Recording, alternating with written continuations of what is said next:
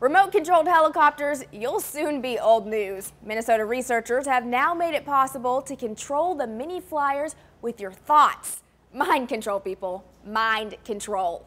Place an electric sensor over the scalp of human subject, and we train the subject to ask them to imagining certain movement action with the intention of control the flight. So the controller doesn't actually move at all. It's all in the head.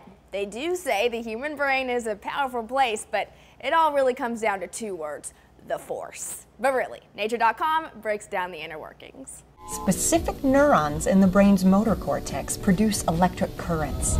These currents are detected by electrodes in an EEG cap, which sends the signals to the computer.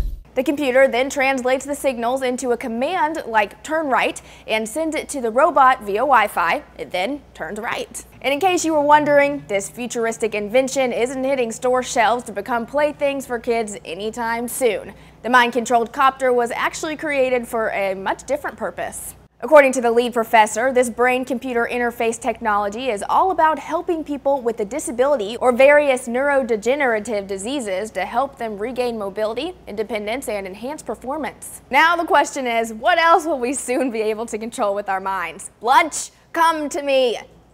Well, one can dream. For Newsy, I'm Jasmine Bailey.